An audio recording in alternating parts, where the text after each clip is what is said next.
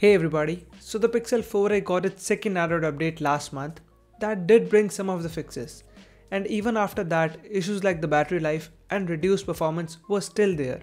So unlike most of the brands, Google did take care of most of those bugs, at least on paper, with this December 21 security update, and the last one for this year. So here is a changelog for various Pixel devices. So in this video, let's have a quick look at the Pixel 4a after this update, as I have been testing it out for some days now.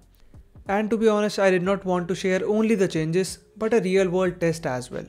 So let's see how well the device performs in day-to-day usage. But before we get to all that, please make sure to tap on that subscribe button and press that bell icon if you haven't already. And in case you wish to watch this video in Hindi language, here is a card to the BitTech Hindi channel as well, and you can watch it over there. Starting off with the usual benchmark tests, as it gives a rough idea on things.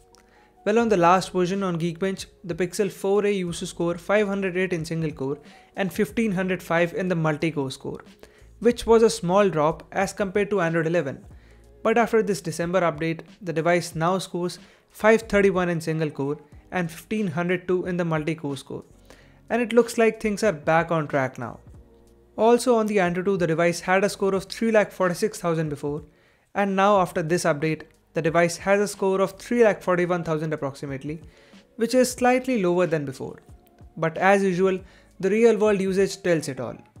Overall, the performance has definitely improved quite a bit in the real world as well. And I can say that the app animations are less jittery now, and the app load times are a bit improved as well. The device is able to handle multitasking quite well, and I can say the same for the battery life also. Though it is still not like on Android 11 level, but it's still kind of great. So now I'm finally getting more than 6 hours of screen on time with medium usage, and this used to be around 5.5 hours with the last version. So in that sense, yes, it has improved, and after updating, give it a couple of days to adapt. So in terms of overall usage and performance, the device is doing slightly better now. And one small tip, if you want the device to feel a little snappier, then reduce the animation scale to 0.5x by going to the developer options. And in case you don't know where they are, well, you can enable them by going to settings and tap on build number 8 times. There are also a bunch of new features with this update, and the first one is with the now playing features that we all love a lot.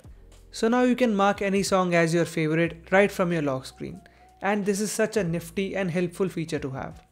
You can also search in the list of songs that it recognized till now, so you don't have to go through the long list of songs that your phone might have heard in a marriage. We also have the power button customization now, and with this, you can basically control the long press gesture to invoke the Google Assistant, and you can control its sensitivity, which is helpful in some cases. There is also a new sound amplifier application that is particularly useful for those who have hearing impairments, and this one, as the name tells, will amplify the conversation around while reducing the background noise, and this is a helpful feature for those who really need it.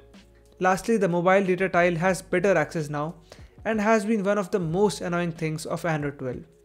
Thankfully, you can turn on the mobile data now right from the lock screen, and the tile is also called Internet instead of Wi-Fi like before.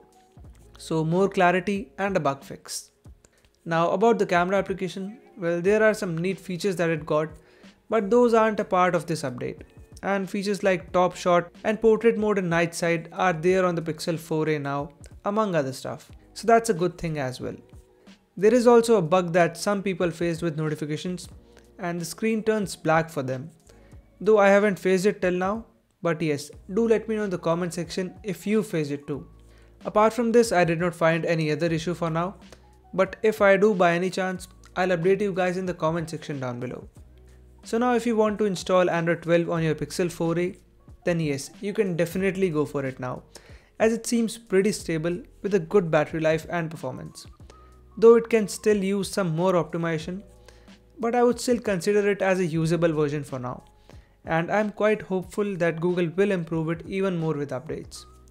And that's pretty much it for now. So if you end up liking this video, make sure you subscribe to the channel so that you can stay up to date. Thanks for watching this video, and I'll see you guys in the next one.